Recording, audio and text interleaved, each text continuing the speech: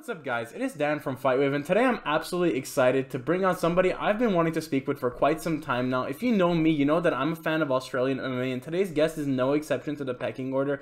In my opinion, one of the biggest trailblazers on the women's mixed martial arts front in Australia, who's facing Olena Kolesnik on the upcoming Bellator Champions Series card, and in my opinion, has the makings of somebody who could be making a push for the Bellator featherweight title. I'm privileged to be joined by, the one, the only Sara Collins. Sara, thank you so much for your time. Hey, that was quite the introduction. Thank you. A little bit of stutters, but it's just a late night jitters. But Sara, thank you so much for your time. Privileged to sit here and speak with you. How's everything been? Everything's been pretty good. This fight camp's probably been the best fight camp I've ever had.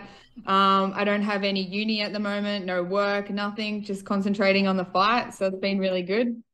No, yeah, definitely. And, this fight with Olena Kolesnik, a fight that I feel like, when we talk about Bellator's 145-pound division, it's one of the more exciting fights on the card, in my opinion. And your opponent, your pedigree of opponents, I feel like just with every fight you've taken, the bar continues to be upped higher and higher. Talk to me a little bit about Olena as an opponent and just the excitement of a new challenge to kickstart, I think, your first fight in the Bellator PFL merger era.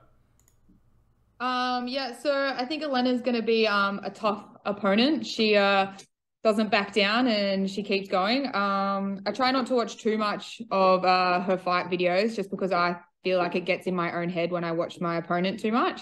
But I think she's going to be tough. I think she's going to be out there for the whole 15 minutes if we are, and she's going to keep going. I think the new, this is my first fight with PFL Bellator combined. It'll be interesting to see what's different and what's the same, what works well. Yeah, it'll be fun. No, yeah, definitely. And, not to mention the talent pool. I feel like for you, you're always open to testing yourself against newer, bigger, and better opponents. And the talent pool right now with the merger, I think benefits the women extremely at 145, with them having the more, the heavier weight classes, the 145 to 155-pound women coming down, some of them, and just the overall divisions combining to make a really talented pool of women that are fighting for both promotions. Talk to me a little bit about that and just the prospect of fighting some of these women. You talk about the Leah McCourts, the Sinead Kavanaghs, who you've already fought, to the Olena Kolesniks, the Larissa Pacheco's, just the slew of talent that's come in as a result of this merger. Yeah, so definitely PFL Bellator now have the biggest, best group of 145 women in the world. Nowhere else has the range that they have. Like UFC doesn't even really have a 145 division anymore. And yeah, so I think this is the place to be if you are 145, and it's exciting times. No, yeah, definitely. And, Sara, from your start in mixed martial arts, from your rise up the pro ranks, I feel like one thing that's really stood out to me is just the impact that we've seen the women of Australia have on the regional scene in Australia. From when you started to maybe now, the growth has been exponential in the entirety of the scene. And I feel like you, amongst a lot of other women in Australia, have had a part to play in that. What's it been like for you to see just the love that the women have been getting in Australia, with Eternal having a, vacant flyweight title bout between, Amina Hedaya and Jacinta Austin, Lisa Kiriakou just coming off a road to UFC bout, so many other amazing women getting opportunities. What do you make of just this growth and evolution in Australia? I think it's awesome. I love watching girls fights. I hate it when there's a local card and there's no girl fights on there. But yeah, it's so good to see all the girls getting big fights in bigger promotions. Tomorrow, Jacinta versus Amina is going to be a great fight. Can't wait to tune in for that one. And yeah, I think it's just awesome that Australian women are finally getting some bigger, better fights. No, yeah, definitely. And just out of curiosity, what's your prediction on the fight tomorrow between Amina and Jacinta, if you don't mind sharing for the audience? I think Jacinta's gonna win. Yeah, that seems to be the dissenting opinion, just the experience of what not a lot of people leaning towards Jacinta. But regardless, a really fun fight. And, we talk about that evolution in the scene, from a time where the women's talent pool was maybe 5 to 10 women at very best, to now you've got multiple budding and growing divisions sprouting like flowers. What do you make of just that evolution in just seeing, from a point in time where the talent pool wasn't as big as it is to now there's a slew of, female amateur prospects rising up into the pro ranks, and you kind of having an imprint in part of that. You see women like Casey O'Neill, yourself, Megan Anderson, Arlene Blanco, just naming a lot of them. Apologies if I missed anyone, who have been able to kind of trailblaze the sport in Australia. What's it meant for you to have a small part, but a very pivotal part in being able to do your part in growing the sport in Australia?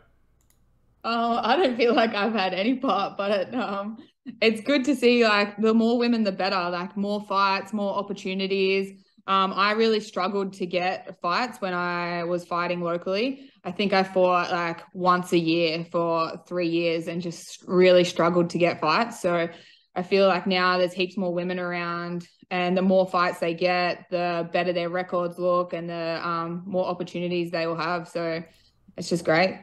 No, yeah, definitely. But one thing for certain that really stood out to me about you, Sarah, is just, how well your resume has aged. I feel like you've never shied away from challenges throughout your career, and much, I think, attributed to just the growth that you've had through where you train, your mindset for the fight game, and who you have around you. At Resilience Training Center, just the group of people you have around you, the likes of Duke Didier, Alish Smith, and a lot of other great fighters that are training out of Melbourne right now. I really feel like you guys don't shy away from taking on challenges. What's it been like to have such an amazing core group of people around you, and just to be able to call Resilience a home in the fight game?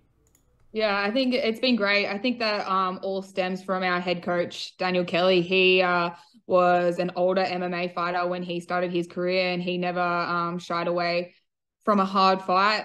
I mean, he fought ex-UFC champions and very hard-hitting big guys. So I think we're all just trying to follow in his footsteps and take whatever opportunity we can get. No, yeah, definitely. And just when we talk about that, Jim, I mentioned two names that stand out, Duke Didier and Alish Smith, two amazing fighters that I don't feel like get talked about enough. And overall, just the Melbourne mixed martial arts scene with Hex and what they've been able to do in recent memory, it's been great to see. What do you kind of make of just, not just the overall growth of Australia and MMA, but specifically in Melbourne and in Victoria as a whole, just the overall evolution of the sport with Hex really growing their wings in and establishing kind of a grassroots location, but also, gyms like Absolute MMA, you've got Infinite MMA in Ballarat, a lot of great gyms in the Melbourne area. What do you make of just the growth of the sport in Melbourne? Yeah, it's been massive, and I'm impressed with your local Melbourne knowledge. um, yeah, there's so many people fighting out of Melbourne at the moment, and it's awesome. And like we're going to there's a fight show on almost every weekend here, which is great. We got Demolition this weekend. My partner is fighting for an amateur title, so there's just fights all the time in Melbourne, and it's really good. No, yeah, definitely. And just the overall scene right now with what Hex have been able to do, it's been great to see. And I know you had a fight for Hex. What's it been like for you to just see the growth that Hex has had, really spurting into a major player in the Australian MMA regional MMA show scene? They've come a long way, I feel like, since you last fought from. What do you kind of make of just the growth that you've seen from Hex? Well, in the last couple of years, I believe Hex has new owners. So the new owners are really putting on like huge productions. They're putting heaps of money into the show. And I feel like, Aussies are getting like that good, like international big show experience, but at home. So it's really good for them. No, yeah, definitely. And one thing that stands out to me about you, Sarah, is just, you don't shy away from standing out and helping a lot of the other up-and-coming Aussies, especially in the gym. You're definitely a resource for these younger fighters to come to. And you've established kind of like a leadership role in the space, especially for, a lot of the other young women that are coming up from Australia. You've really, I think, you talk about not feeling like you've had a part in the space, but I feel like every fighter has had their almost unique footprint on the growth in Australia. What do you make of just being able to take that leadership role on, given your years of, judo experience, your combat sports experience, and being able to serve as that resource for the younger generation?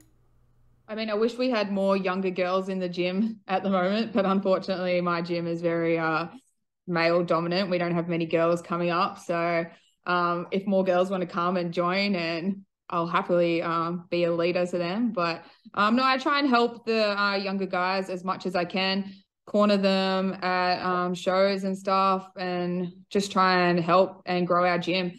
I spend like 90% of my life inside the gym. So I need them to help me train. They need me. yeah, it's a good relationship. We've got to help each other out. No, yeah, definitely. And I know for you, the excitement of just the sport and being able to really make the most of every opportunity has been something that you've strived to really have throughout your career in mixed martial arts. I know for you, a big part of it, and I say this all the time, you know, one of the biggest rewards of being a mixed martial artist is the amount of places you get to travel. And it feels like ever since you've joined, you know, Bellator and even in the merger, you know, you've been able to travel to a lot of really cool places, train mixed martial arts, compete under the bright lights. And, you know, that's one of the best experiences. What's it been like for you to be able to have those opportunities, to be able to travel to so many different unique countries, train combat sports, and, you know, ultimately be able to fight in front of new fans every time? Yeah, it's been amazing. I do love traveling. So back when I did judo, I'd travel the world all the time. We're overseas like maybe 50% of the year. And then when I gave up judo, it was kind of a relief because traveling is exhausting. And then when I got signed with Bellator and I got to travel again, it was actually really exciting. And I'm not away as much with MMA, like 2 to 3 times a year, which I think is perfect. And yeah, I love it. So every time we go to Europe, we make sure we have a little holiday afterwards just because it's so far to go. But yeah, it's been a great experience getting to travel the world. I would like PFL to come to Australia though. That would be nice to have a home crowd No, to yeah. cheer for me. Got a Dublin crowd that boos me. No, yeah, I was literally about to say that the next question I actually had was, you know, we've heard a lot of rumblings. You know, it feels like it's become a meme at this point, almost a little bit, just a little bit amongst the Australian fans and just the Australian MMA community of like this PFL Australia that could be potentially coming to Australia in the near future. I wanted to ask you, what would the prospect of maybe fighting on a PFL Australia or Bellator in Australia mean to you, given now we're seeing a lot more Aussies going over since the merger? You know, you have Chelsea Hackett, Rob Wilkinson, you know, who are fighting, and they're managed by Dime Sports Group, and they've done really good things in the PFL. And then also, you know, just in Bellator, Arlene Blanco and yourself, who've really stood out amongst the pack. What would it mean for you to potentially fight for Bellator or PFL in Australia with the new merger that seems like a real possibility? Oh, it'd be amazing because I don't get to have my friends and family come watch me in Europe or America. It's just too expensive. So, and all the people from my gym, I'd love to have a card in Melbourne or even Sydney, just anywhere in Australia where all my friends and family can come and watch would be awesome. No, yeah, definitely. And just to beat the jet lag, especially, you know, not having to travel and have to have that 12-hour overlap either between states or between the UK. But yeah, regardless of that, you know, Sarah, I want to thank you so much for your time, for the quick opportunity to chat. I feel like, you know, what you've been able to do in your short time in mixed martial arts thus far, it's been great to see, you know, 5-0 as a professional, and it feels like every win that you've had has been great. You know, some of the wins that stand out: Sinead Kavanagh, Pam Sorensen, you know, Jamie Edenden, who I actually just spoke to earlier. You know, she had nothing but high praise to say about you and just that matchup. And then even, you know, Annie Thatcher, your resume speaks for itself. And, you know, I know that you pride yourself on wanting to be active, and that's been a major theme for you, is just wanting to fight a lot more than you have. You know, talk to me a little bit about your goals for 2024 thus far, now that we're just about halfway through the year, and a message to the supporters at home. So the rest of 2024, well, Bellator hasn't really got that many more shows planned, but there are a couple at the end of the year. October in Chicago, I'd love to get on that card. And I think there's one in November, I can't remember, but yeah, October would be perfect to fight again at the end of this year. But yeah, that's all my plans for the rest of the year, is just to train and fight and make the most of the time I have. No, yeah, definitely. And to the fans at home watching, do be sure to check out Sarah Collins versus Olena Kolesnik on the upcoming Bellator Challenger Series card. It is going to be a card that it produces, I think, some great moments. And do be sure to check out Sarah's upcoming fight on there. It's been me, Dan, from FightWave. Hopefully you guys have enjoyed the interview. Do be sure to like, comment, subscribe. I will be linking Sarah's social medias in the description down below. Do be sure to check her out, support your local fighter, and have a great day, guys.